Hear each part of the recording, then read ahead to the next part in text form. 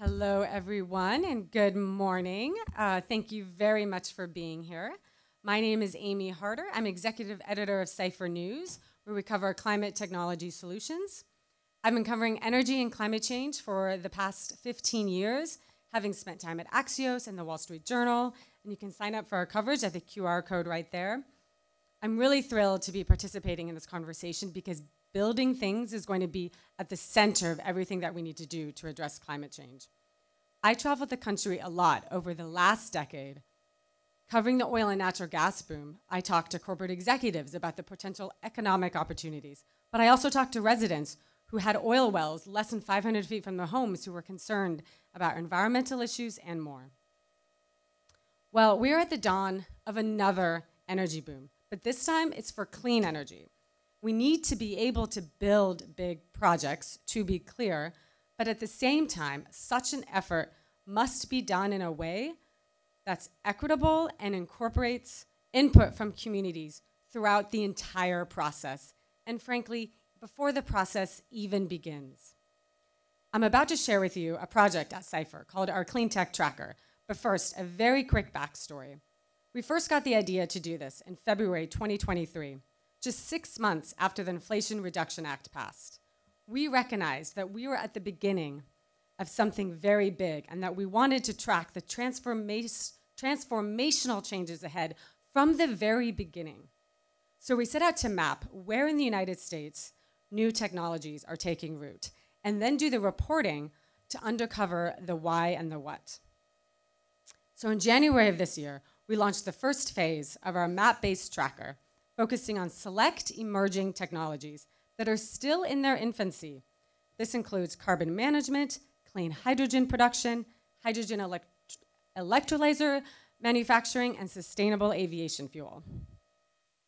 So here we have the first image of the tracker I want to show you.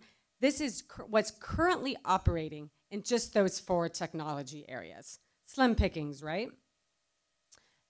We're getting our data from the Clean Investment Monitor. It's a very comprehensive data project by the Rhodium Group and MIT. If you're super wonky and you really want to dive into all the details and much more, I would encourage you to check out their work as well. Before I go to the next couple of slides, quick raise of hands. Who here lives or knows somebody who lives next to any kind of clean energy development? Okay, not many hands. Raise your hand if you know somebody who has had a clean energy developer approach them to have it near where they live. I have. My family's dealing with it as we speak. There might be a solar development on the ranch that I grew up in. So this is what's under construction now. Okay, a little more. As a reminder, this is just those 4 technologies I mentioned.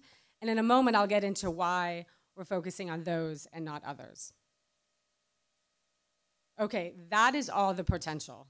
This includes under construction, in operation, but also importantly, everything that has been announced since 2018.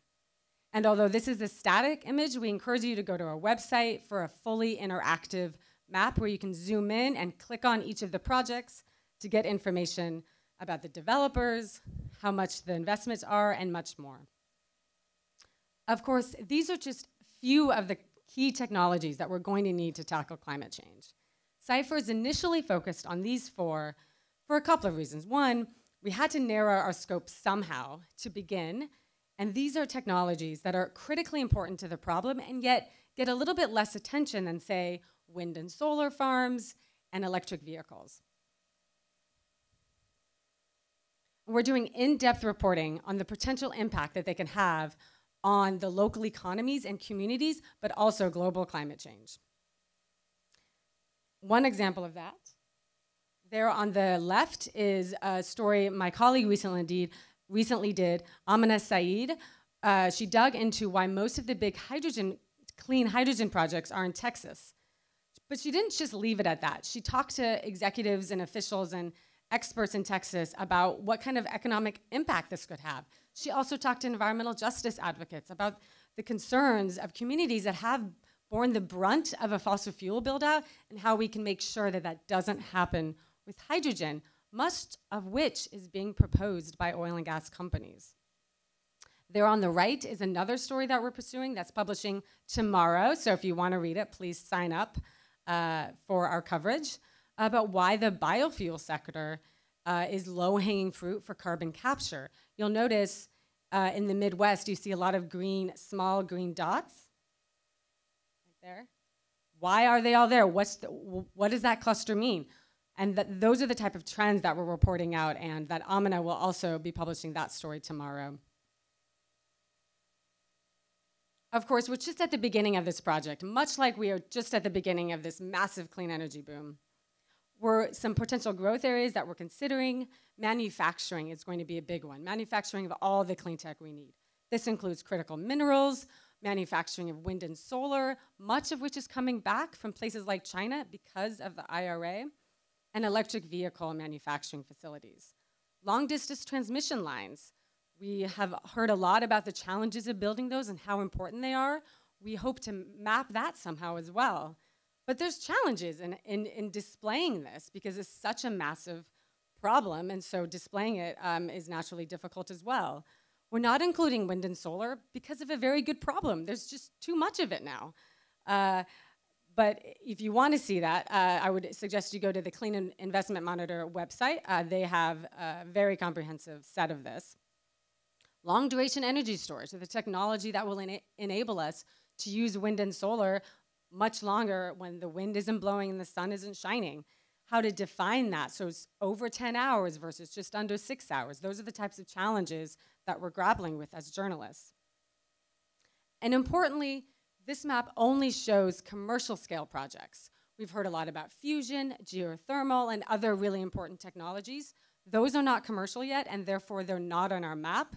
That said, maybe it's important that we do show them in some way. And lastly, how should we incorporate canceled projects? The map I showed you just a moment ago, all of those, not all of those will be built. A lot of them should not be built. We've heard that the IRA might be funding some projects that are not economic otherwise, and perhaps they should not be built. Maybe communities justifiably don't want all of these in their backyards. But again, most of them should be built if we're going to tackle climate change effectively. Ultimately, we want this tracker to be a tool for anybody to learn and use in their own analysis. You can go to our website and freely republish this in your own work. So I want to thank everyone, and I'd like to now introduce Justin Werland, Senior Correspondent for Time Magazine, whose work I've enjoyed for years, to introduce the panel. Justin, over to you. There we go. Thank you, Amy. I appreciate the introduction, and I think you did a great job setting the context. I think, you know, this point, we need to build these projects, but also there's a role for communities to play in the discussion. Maybe not all of them need to be built, or, you know, in any case, there needs to be community engagement in the ones that are built. So great way to lay the foundation. We have a great set of panelists here. I'll just go from my left, Catherine Coleman-Flowers, the founder of the Center for Rural Enterprise and Environmental Justice.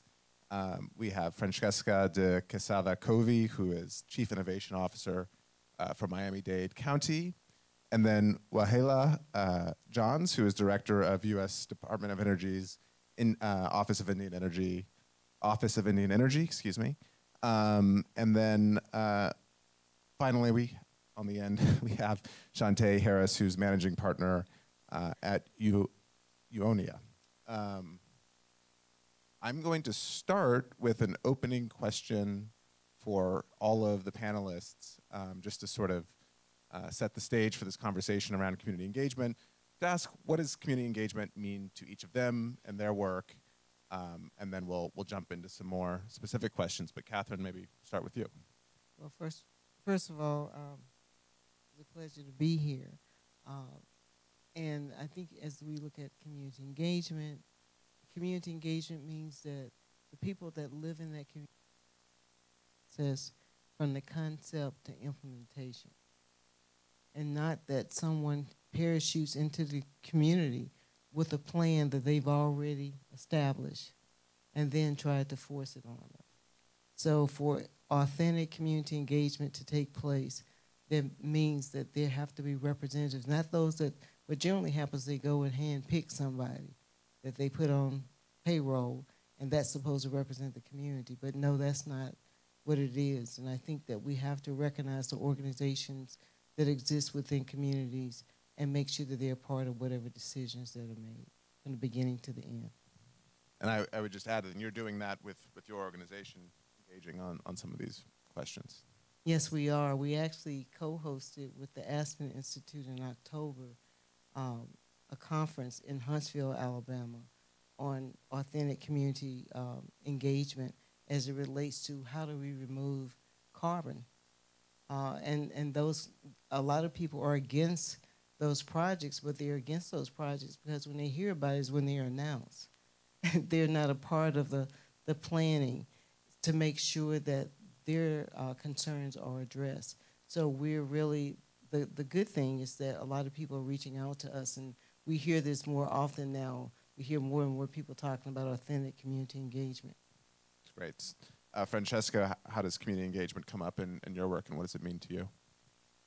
So good morning, everyone. Welcome to Miami. I am really delighted to be on this panel, and I think this panel is such a good example of community engagement where we have a cross representation of both sectors and industries and also different people from different areas of the country. So I want to build off of what you said. It comes from making sure that you are bringing people along in the process. It also comes from trust. And so part of community engagement is spending the time to build that trust, and that means working with government, working with industry, working with nonprofits, and working with academics. And I'm really excited in this room, just looking out at some of the community leaders that we have from Miami. We have Galen from government. We have Joanna from the University of Miami. We have Anna from industry. So in this room alone, we have that representation of folks that are working with us. That's great. Leah. Thank you. So I come from a really tiny rural community in northeastern Arizona, and I actually got started in energy development because there was a huge coal mine in my backyard. And these negotiations happened over 50 years ago before I was born. So when it comes to any project development or anything that comes into community, I think we've learned, our community has learned, coming from rural area, is that we want to make sure that anything that's proposed, that we're at the table and that we're in discussion before it's even like a concept.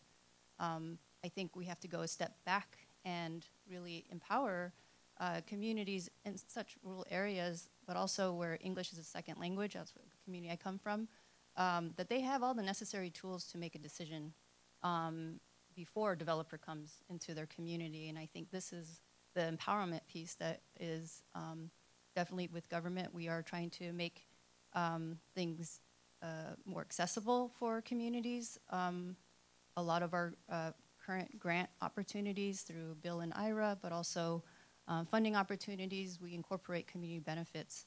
20% of applications that are submitted, they have to, with its industry developers, have to state, what's their engagement plan with community if they're proposing something in a certain region. And so there's a lot there. It can go from, local workforce, building a local workforce. It could go to supporting maybe a community college or schools, but also it could, try to figure out how to support communities having and being partner in the project and receive benefits. So yeah, I think for our office, we work with 574 federally recognized tribes, and that's a huge portfolio. And so we have a trust responsibility to tribes. And this, we have treaties that go back many years ago, and we have to uphold those treaties. And they're actually older than state formation. So, and tribes look at these treaties as the law of the land. So we also have that kind of trust responsibility that we have to incorporate in the ways that we are doing engagement. Great. There are a lot of threads to pull on in that. Shante? Yeah, hi, my name is Shantae Harris. I'm the founder and managing partner of Unoya. I know it's pretty hard to say if you haven't heard it before, but it means beautiful thinking in Greek. And I actually announced it last week, but I've been building it for about a year and a half. My background is as a climate tech operator, investor, and ecosystem builder. I spent about 4.5 years actually scaling different technologies in companies across various stages. So everyone from the largest fleet manufacturer in the world for EVs to leading and growing startups across waste, buildings, carbon management, you name it. And so when I think about community engagement, I really think about strategy. And what does it look like for us to really take the onus off of communities to do all of the work when we're thinking about deployment, not only because that's unfair, and I know the future that I want to live in, I think many of you are here because you would agree with this, is not just how do we scale these technologies, but also how do we improve the communities around them that are ultimately not just people responding to projects and technologies, they're also customers. So when I think about community engagement, I've seen both sides of the coin where we have founders and companies that understand that and actually build that into their R&D process. And then they're a lot more equipped prior to even going to a community and launching a project to understand those needs because they've actually baked it into strategy. And so I think really what I hope we get to talk about today, and I'm really appreciative of the other panelists for bringing this into the conversation, is what does community engagement actually look like when we're equipping founders and operators alongside communities to build projects together, and that is a capacity question. So how do we start to talk about capacity building on both ends so that we have better shared outcomes? And that's really what is at the heart of Unoya, and so we build tools, and I'll get into that a little later, but I'm excited about what I'm seeing in the space because we're no longer talking about what hasn't worked. Yes, we have to talk about what hasn't worked. I think many industry leaders, and I know because I've sat in rooms with them, would say we have not done this well. So part of this is acknowledging that because we haven't done it well, we don't know all the answers. So we have to test things, we have to try things, we have to learn from them, we have to iterate upon them, and then also share blueprints, right? So moving forward, communities are actually a part of the process. And when I say a part of the process, I don't mean just at the table or at a community meeting, I also mean shared ownership. And what does it look like for us to actually reimagine the way that we're thinking about revenue models and revenue sharing, because ultimately what we're seeing is that actually is helping projects succeed, and there's more than enough in this trillion-dollar economy to do it that way. And so I'm hopeful by the founders that I've worked with over the past few years who started doing this at the R&D stage. And so hopefully what we'll see in the next few years are some really great use cases of what this actually looks like, and not just, hey, that didn't work, or you all didn't think about this community. Of course, we'll have those conversations as well, but how do we also create dialogue that's just as intentional and impactful on the other side? Well, I love that, and maybe let's just start there. I mean, I think there's, for a long time, community engagement, particularly around projects, has looked like, developers coming and saying there are going to be jobs, there's going to be local economic development. That sometimes comes, it sometimes doesn't. Shantae, what you're talking about is building wealth, creating revenue in these communities. What does that look like? How does that actually happen? And maybe start with you, and I'd love to get some other thoughts. Sure. I mean, I don't have all the answers. I think no one does. But what I will say is that what we know is that most climate tech companies have a hardware or physical product component. And so what that means is not only do they need more money because they're oftentimes more capital intensive, it also means that the returns, the potential for the returns are really huge. And I think this is important to note because yesterday I sat in on a panel, I don't know if any of you were there as well, about climate projects meeting private capital. And what I find so interesting in most of those conversations is how little we talk about community as really an asset for all of this. It's often seen as like, oh, we have to, be responsive to the community or ultimately think about it on the back end. But actually, there are many communities who have been asking for projects for decades because they're also the same communities that have been harmed by incumbent industries. And so I think when we start to look at it that way, and I know many companies are, it really presents this really great opportunity, not just for, hey, how do we get these projects out into the ground, but also what does it look like for the company to to be able to scale faster and to accelerate its deployment. Like, we're talking about a need, a shared need oftentimes between community and companies. Does that mean they're always going to align? Absolutely not. Are certain aspects or categories of climate technologies more, challenging than others? 100%. But I think when we start to talk about what shared ownership can look like, what economic development looks like,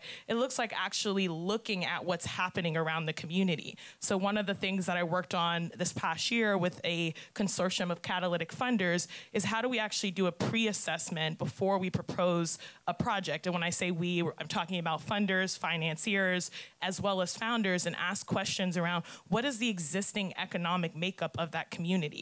So, I mean, I'll say it out loud now. It feels kind of common sense, but it's not happening. The reality is that people are proposing projects and not even looking at what are the socioeconomic factors around that project. So, like, has there been other developments in that space? Do people have access to housing? Is the education system good? And all of this matters because then when you go to a community, engagement meeting for the first time and you know absolutely nothing about the community outside of just your project and you expect support, it doesn't work that way, right? And so I think that's kind of step one. And then we can start to get into step two of like, okay, well, if we're moving past just engaging with communities on a one-off basis and we actually take the time to diligence and analyze this stuff, which quite frankly is not long. I know because I've done it. It doesn't take that long. It's just a matter of whether or not we're actually baking it into the strategy. And ultimately, operators and founders need support doing that. And I do think this is a funder and an investor conversation. So if there are funders and investors in the conversation, what we're talking about is, can we accelerate deployment for your existing portfolio? I'm not saying that's the only way I think about it or that's the only reason why I care, but I think if we're talking about this constant stakeholder management that companies are doing, where they're under the pressure of scaling, we also have to acknowledge that investors and funders have to be just as invested in these conversations as they are in the returns discussions, because they're so interconnected. So I'll pause there, but I just wanted to name that because I think before we even get to revenue or, shared community models, we actually have to completely shift the way that we're engaging and ultimately addressing communities from the beginning. Well, I think a lot of great points in there, and I'll just underscore. I mean, there's a 2022 study that showed that 30% of project failures had a lack of community engagement, and if you're thinking about making a successful investment, engaging the community is actually an important factor. Catherine, I just want to give you an opportunity to come in here if you'd like. This is a big conversation at the Huntsville Forum that you referenced. I don't know if you have thoughts. Yes, I do have thoughts. I've just seen it. I've seen where when people come in, they don't engage the community. They basically find the landowner. Let's use Cancer Alley for an example. If you look at Cancer Alley, I just remember when I went there to visit people in the community, and I was with General Russell Honore. And when General Honore took me there, we went to, he was giving us the history of the lay of the land. And the lay of the land was the people that had owned the property were once plantation owners. So these were their descendants. And most of them were absentee landowners. They didn't even live there. So, and then as he started pointing out all these multinational corporations that were there polluting the community, those multinational corporations, most of them were not even U.S.-owned companies. And they had not engaged with the local community. And it sets up a paradigm that I've seen played out over and over and over again. If you also go to Africa Town in Alabama, you'll see the same thing. That the people that own the land, the ones that actually brought the family who was responsible for the ship, that actually brought the people from Africa to Alabama, are the same ones that still own the land today. And they have sold this land to dirty plants that's around where the descendants of that slave ship live today. So that's an economic paradigm that keeps playing out over and over and over again. Or the other part of it is, go to Athens, Alabama, which is not far from where I live.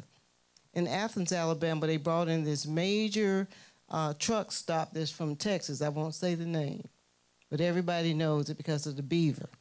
But anyway,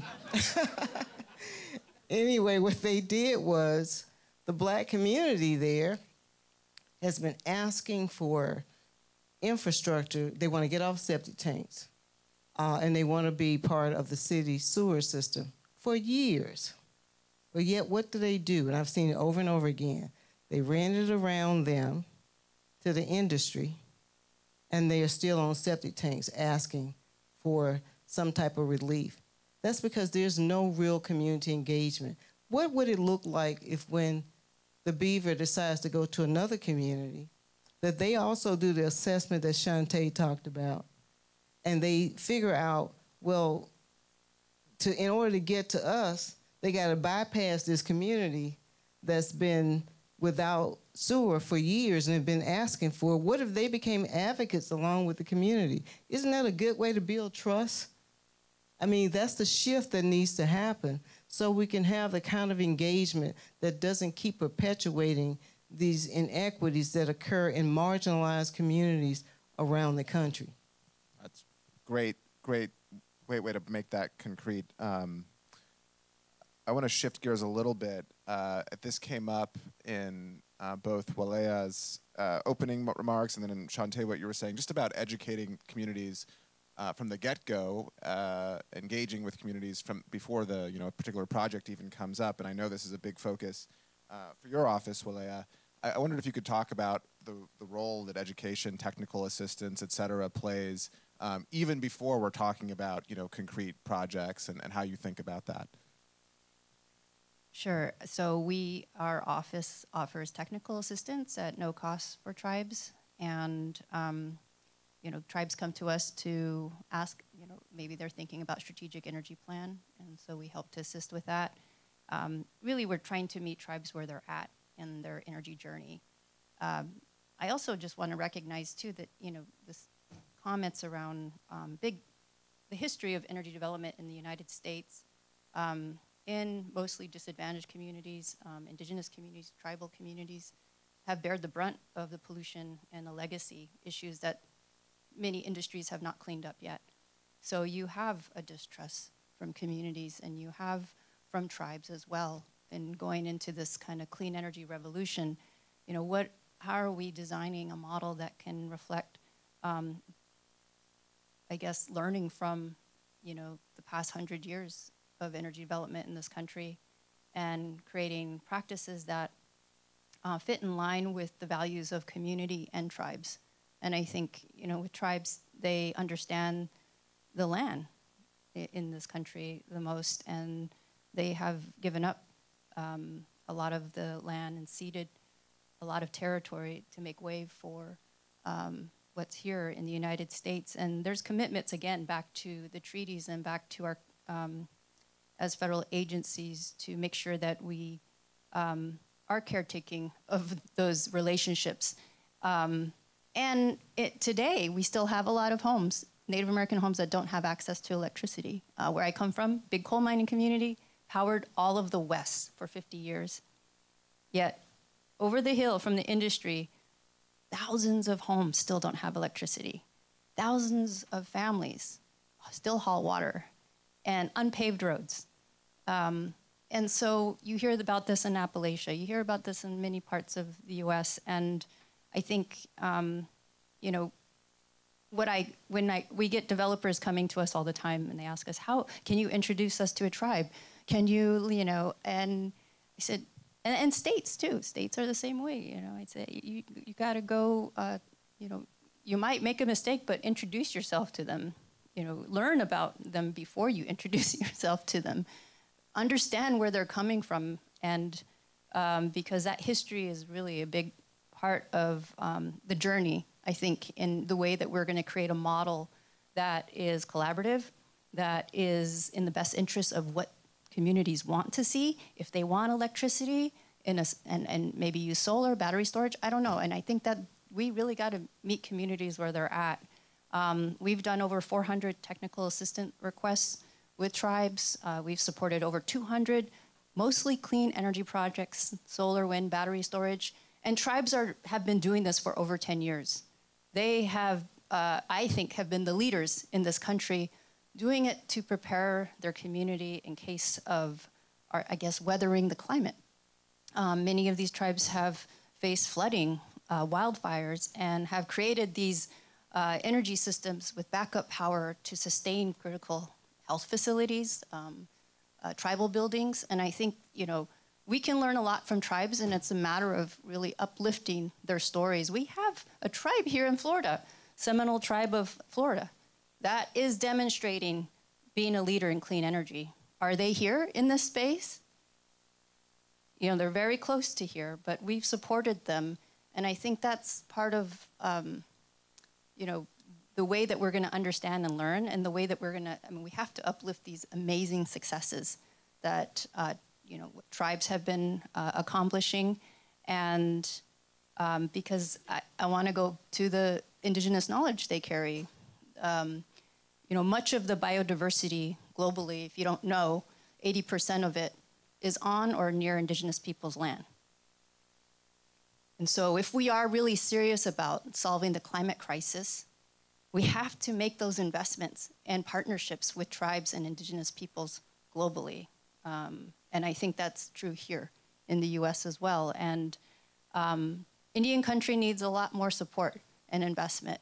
So I think it's definitely, there's a huge energy burden that I won't go into, but we just did a report in Indian country still. And so while we're thinking about big projects, we also have to consider the, I guess, the history and practices that we want to avoid, because I know we want to move fast and go big, but there's something beautiful about the small and, the slower process that we've seen tribes actually practice, and it works. So. Well, hopefully we'll have time to come back to that. I think it's such an interesting point to think about tribal knowledge, which, to your point, often gets talked about in a biodiversity context, but thinking about how that applies to the energy system, and hopefully we'll have a chance to get back to it. But Francesca, I want to come to you. A lot of your work thinks about how do you actually take new technologies, new solutions, and make sure that the communities are benefiting from those. And I just wondered if you could talk a bit about that. It's a little bit of a different perspective or different approach than perhaps what we've been talking about. So in a lot of this conversation, we've been talking about how do you respond to communities that haven't been at the table. And what we do in the Office of Innovation and Economic Development is think about how do we incorporate what people need from the beginning. And I'm purposefully using the word people, not communities, because communities can feel hard to understand. They can feel big, and they're defined differently by every person. I am sure that if you went down this panel and you said, can you define community? We would all have slightly different variations of community.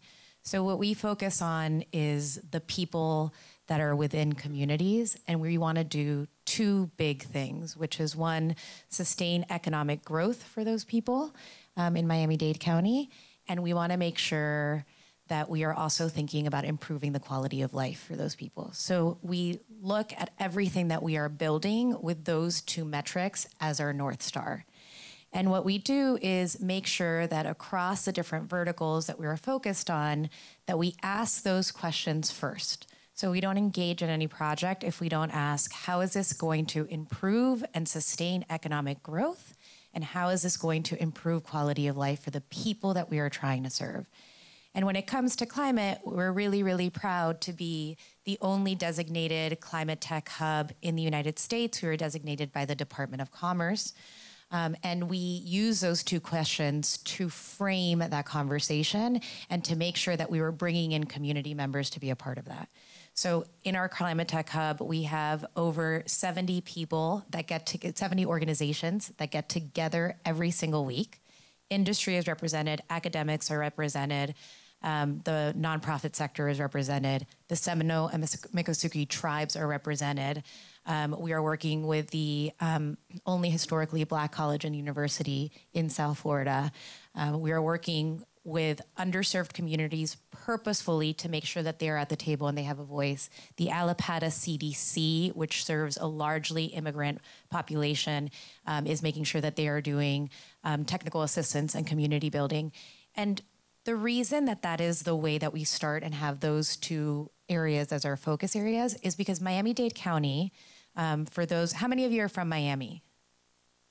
Okay, so not a lot. So Miami, just a quick sort of where we are. Miami-Dade County is the county that you're sitting in. You are in the city of Miami Beach, which is one of 34 municipalities within Miami-Dade County. When you think of Miami, you probably think about the beach here, and you probably call that Miami. And if you think about the city of Miami, you're thinking about the big buildings that you saw when you flew in, but those are two separate cities. And I work for Miami-Dade County and Mayor Levine Cava, who is the mayor that organizes and coordinates those 34 municipalities. She's also responsible for the airport, the seaport, the roads, and there are areas of unincorporated Miami-Dade. We are 2.8 million people. If we were a state, our GDP would be 14th. And of those people, 70% are either first generation or immigrant. And so we need to make sure that we are constantly hearing from different people and different areas of the community because our population is constantly shape-shifting. And so we need to be incorporating what their views and them into the conversations in order for us to meet our goals of, again, economic growth and sustainability and improving the quality of life of our residents. Well, I want to connect.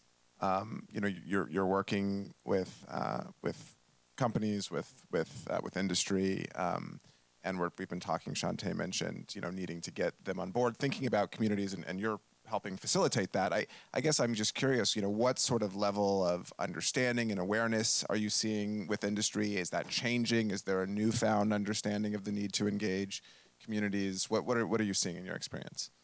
So when it comes to climate, or just broadly? Well, I think you know, talking about climate and communities, but particularly, I mean, it's applicable still if it's about community engagement on economy as well. So I mean, it'd be great if it connected to climate, but I'm curious the context as well, the broader context. So one of the things that I'm seeing with industry is that the green premium is decreasing significantly, and so we're finding more commercial opportunities for consumer technology, and so industry is responding to communities and people because they are building products for those communities and people. So it used to be that when you had, and this sort of exists in every new market, when you're thinking about a new market, the first place, and before working at the county, I was in venture for the last 2 years, and when you think about a new industry, you normally go to large existing players that are going to give you large contracts so that you can start further commercializing and create a really strong sales cycle. So if you think about AI, for example, you go to the Fortune 100 and you go to government. And that exists in every industry. What we're seeing in climate is because the climate industry is a little bit more developed than it was 10 years ago, we're moving towards more consumer products. And so because industry is building for consumers, they are actively engaging the community. And the reason that they're building for consumers is the green premium is going down. Climate technology is lowering costs, it's increasing efficiency, and it is improving the way that people are interacting with their changing relationship with water, heat, wind, and humidity as the planet is changing. And so we are seeing that community is responding, but it's also that the community is demanding of industry something different. So, you know, in this conversation, we have been talking about how we reach out to community, but one of the things that I think was really, really fascinating about what you said is also how does community engage? And so when you were talking about treaties that are older than states, right? And they're saying, no, no, no, this is here. Community also has a responsibility and an opportunity to be at the table and set the tone and the agenda. That's, yeah, it's a great point. So community voices can shape what industry does. Shantae, I don't know if you have any thoughts on that sort of same question, given your VC background. Yeah, I think I would agree with some of the consumer opportunity, but I'd also expand that to say that it's also B2B. Like there are so many, I mean, when we think about a company, they have supply chain, they have logistics. I was working with a big corporate 2 years ago who understands water scarcity, right? And how water is pretty much the only way that they're going to continue to make money long term. So yes, there's an angle on consumer when you think about the products. I won't say which corporate this was, but the products are mainly to consumer. But then there are also most of their vendors in the supply chain or in the logistics side of things. They're not part of the company, right? They're their suppliers, and they all have facilities and projects all over the world. And so I think what we're seeing, even at a larger commercialization piece, is corporates are really understanding, hey, we have to think about all of the communities that already existed around the facilities. So the harm that happened before that we have not been transparent about or still aren't talking about, right? And so this isn't just about new projects. This is also about, hey, many of these existing facilities are actually being upgraded with energy efficiency solutions and technologies. Many of them rely on the surrounding environment, which includes people. And so how are we starting to actually merge our discussions around social impact and community engagement into our asset management, right? The physical assets that we own all over the world, our suppliers that are involved in it. So it's honestly, in my opinion, a lot bigger than consumers. It's also that B2B angle and also business to government, which I think we don't talk about as much in the startup world, but I mean, I worked with large corporates. Their biggest customer was government. I think many of you, if you work in business, you know that. And so what Inflation Reduction Act has unlocked is all of these dollars around J40 that you can't access unless you're doing this work. So I think we're seeing it from all of these different market drivers, whether it's policy, consumer behavior, and demand, and ultimately communities are people, right? So they're a part of all of these. They may already be working at a facility where their family is harmed, right? Whether that's higher asthma rates or exposure to pollution. That didn't change just because now we're talking about the energy transition. And so I think the part of like, how are we incorporating this into strategy doesn't just mean, hey, we launched this great new project, it's good for the community. It's, well, what are all of the projects that we launched in the past that were also harmful, which, yeah, is uncomfortable, but that's the reality of it. And I think if we can get past the discomfort, we can also talk about all of the incredible opportunity that lies there to say, hey, how do we actually build new relationships with community and build new trust? And I won't get into case studies around this, but there are some really great companies already doing that. If you haven't heard of a startup called Pangea, they're a material science company. I am so impressed with how from the very beginning they've been thinking about their supply chain, their logistics, and ultimately all of the corporate partners that they serve and actually demanding more of their suppliers and their workers. There's another incredible ocean CDR company named Vesta. They did a great pilot in the Dominican Republic where they did all of this stuff from the very beginning. So there are use cases. I think we have to start really talking about them, seeing them as blueprints, and asking questions about how do we continue to improve them.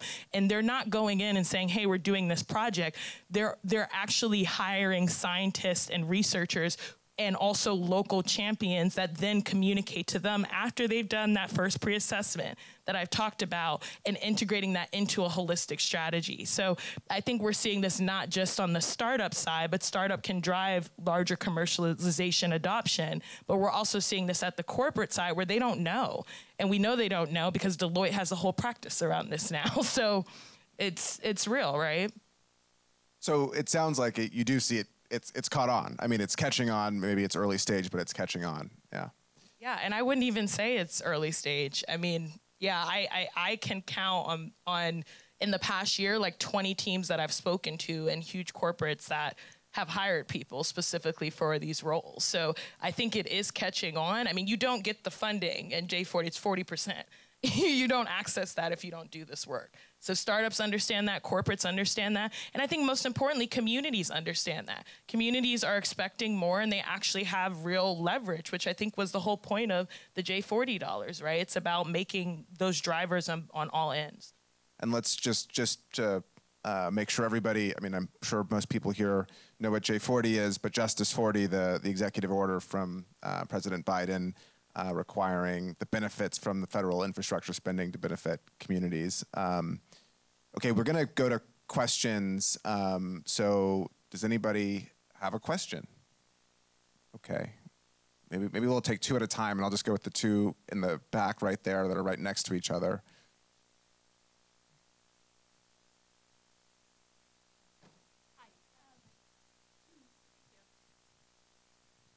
Hi, I'm Marissa Zuzalak, and I work for FEMA. And this is to Ms. Johns, but anyone can really answer it.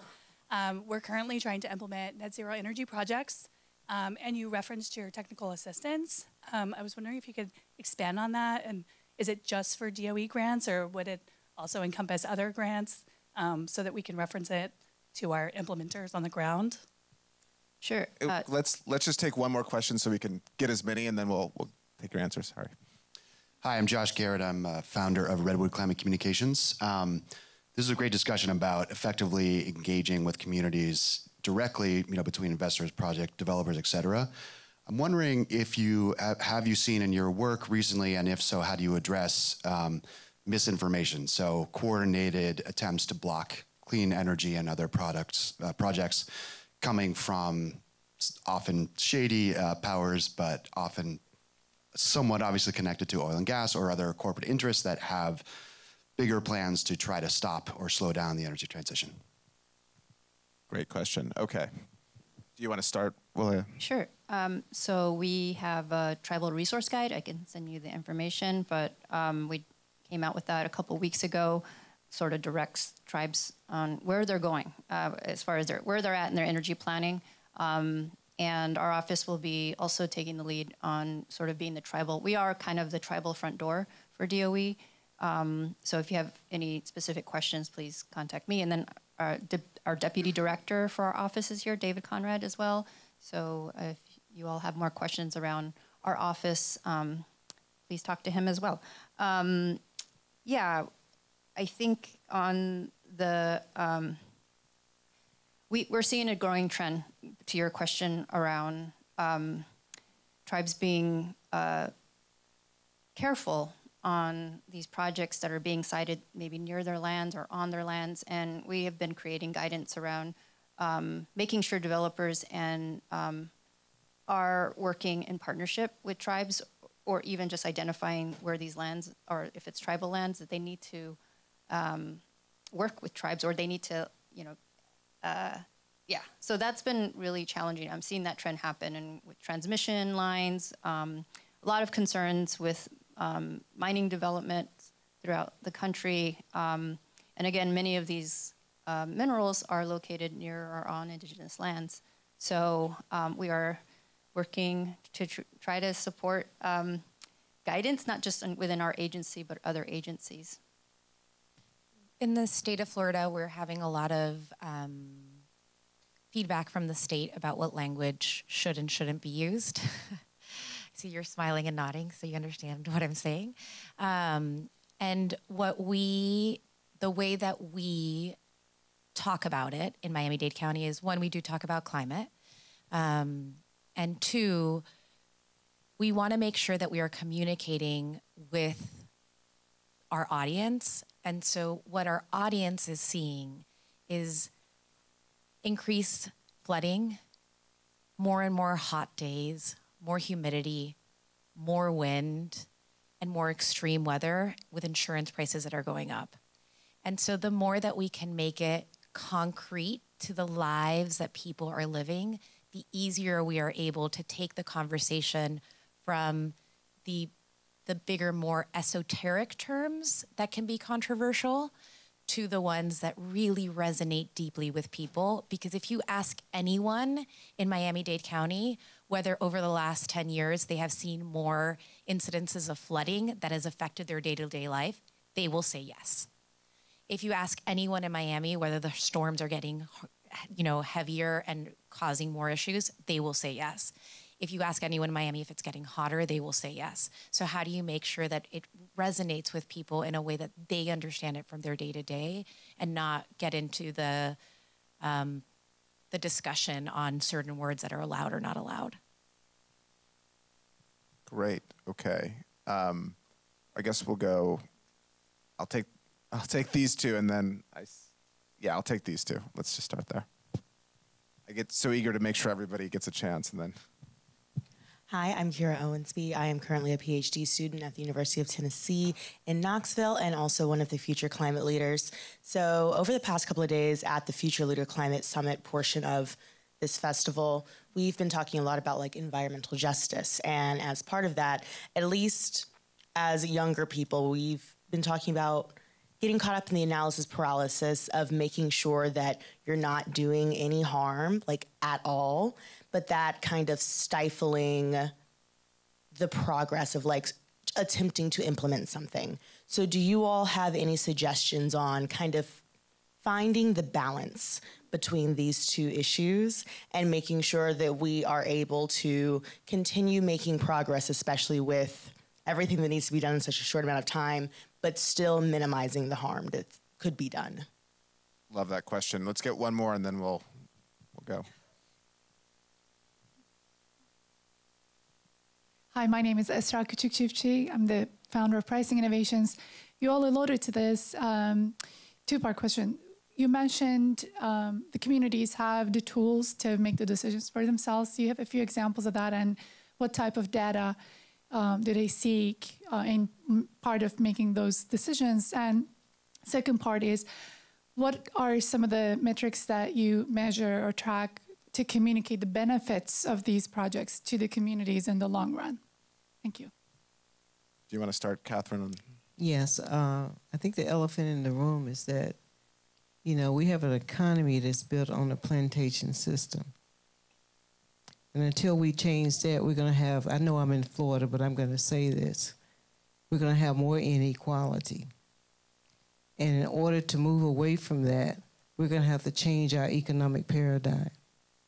And our economic paradigm is set up to benefit the people that already have and to only work the people that don't have and not pay them for their labor.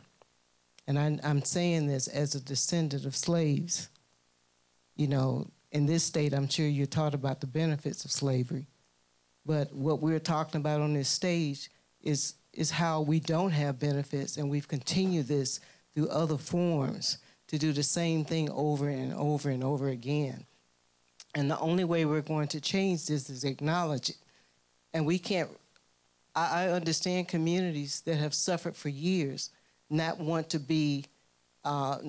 continue and pass on to generations after us the same things based on these failed economic paradigms. So consequently, while we're talking, we need to change this. Otherwise, do we put a solar panel on a trailer?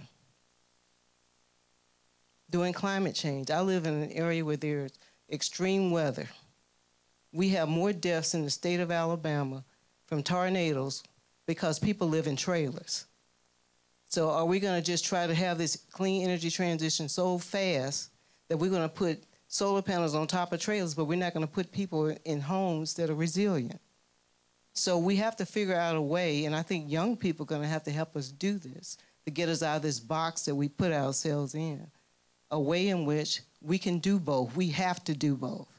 Otherwise, we're having more inequality. And poor people are still going to be on the front lines of this, suffering, and a few people will benefit from it.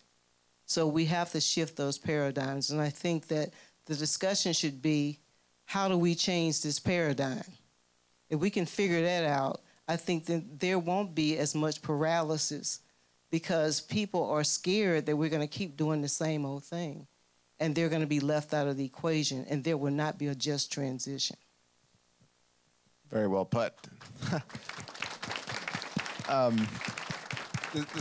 Does someone want to take the question on metrics? How do we measure the benefits here? Yeah, sure. Yeah, well, we don't right now. So I think we have to start. And I've worked on the industry and obviously the tech side. So one of the tools that Unoya is launching actually in the next couple months that we've been testing is essentially a new science and assessment framework that actually gets at the heart of all of the technology level readiness levels for emerging climate solutions and layers that with environmental justice science, system science, and how do you start to really integrate that into the development, not because you won't have any harms. I think we have to be honest here. I mean, we wake up every day and make harmful decisions. That's the reality of it. It's not just about, hey, how do we not have any harms? It's really about, I think, shared risk and shared benefit.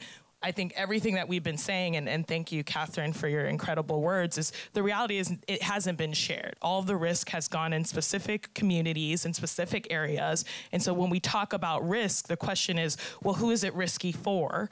And I think you start to have those questions, especially in developing technologies, projects, all of these things, then you can actually start to get at, well, what do shared benefits mean, right? And I think shared benefits goes back to revenue, goes back to community stake, all of these things. But until we start to ask the right questions and research and design things differently, we're going to keep creating the same harms because we know that it's not working. And the last thing I'll say on that is we tested this recently with a big university, and I was wowed by the number of incredible directors on that call that were like, hey, we've never done this in our research. Like, we've never thought about these things holistically. And so the name of the tool is called Climate Tech System Science Readiness, and it aims to be a mirror of technology level readiness and actually start to create those tools so that we can move past that paralysis to what are we building, how are we designing it, who's involved in it, who's not involved in it, so that we have better outcomes, right? So in 10 years, we're not sitting in the same room wondering why our projects and our technologies are creating harm, significant harm in the same areas and communities and regions that it has been before, and that ideally we've actually decreased the harm and actually created more shared benefits because we ask these questions in thoughtful ways. I do think that there are some metrics that we can look at when it comes to community levels and building. From the product perspective, your tool sounds amazing, and I can't wait to play with it. If you wouldn't mind giving us access with Miami-Dade, we'd love to. We are always looking for new data tools. But to the point that Catherine was making, it is about asking questions that have fundamentally not been asked that have never been asked, which is, how many people are being employed? How are their salaries going up? How many people are making sure that have access to electricity? How are we making sure, how many people are being hospitalized because their working conditions are leaving them dehydrated and suffering from heat stroke? What are the health impacts here?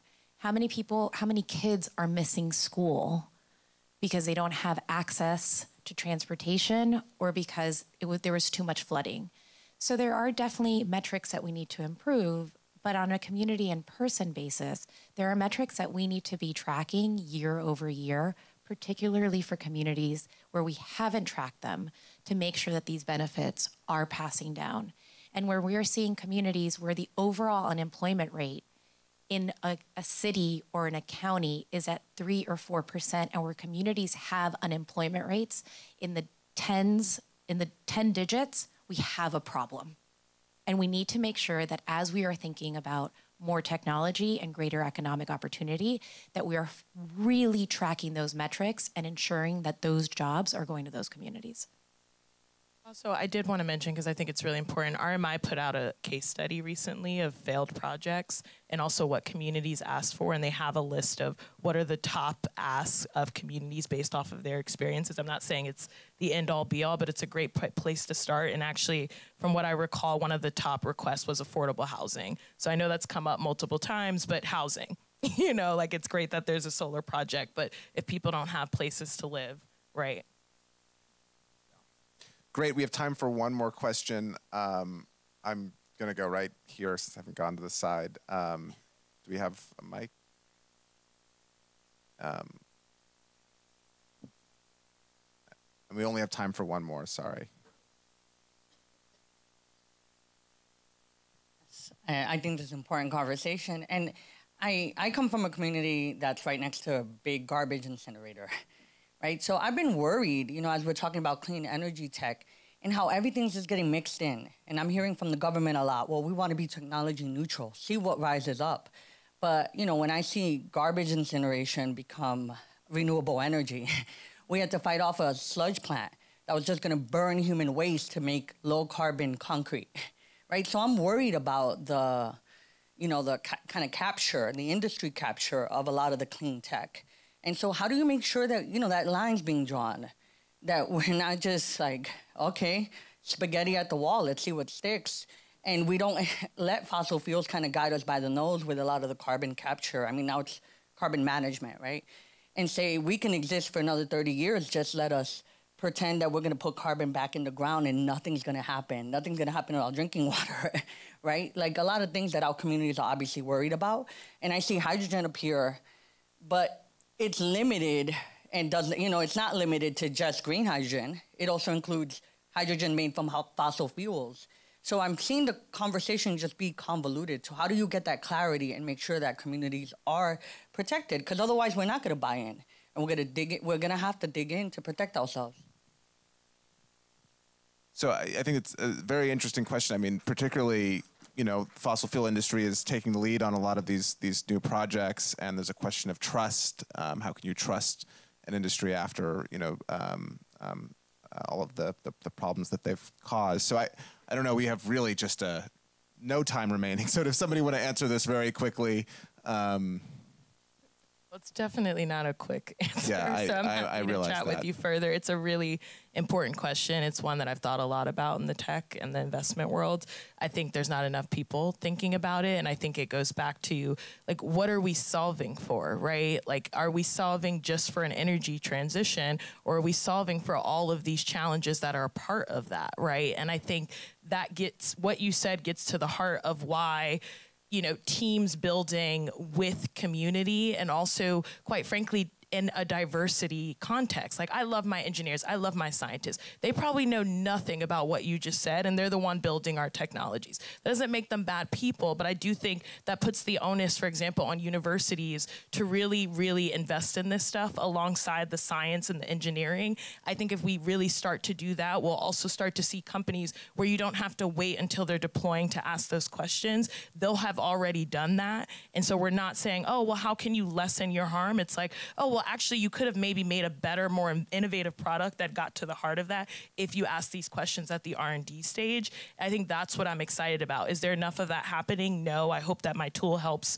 create more of that, but that to me is really at the heart of what are we solving for. Is it just to move out concrete, or is it to think about, right, the historical harms and what has happened in these plants ultimately where they're going to have to deploy? That should be a part of customer discovery. It's not right now. You go to any accelerator, incubator, mainly, they're not talking about that, right? So I have companies coming to me and saying, hey, I did an initial social impact or equity analysis. Where do I go after this? I didn't have anywhere to put them towards, right? And so I think that's the problem. It's like, well, where can you actually go to build more holistic technologies and products and companies? A lot of it doesn't exist, in my opinion. I do think there's a role for government. There's a role for universities, as I mentioned. There's a role for private investment. But we have to start there, because then we're going to keep seeing what you're alluding to. Okay, we are out of time. That was a great note to end on. Thank you to this amazing panel. This was a great discussion.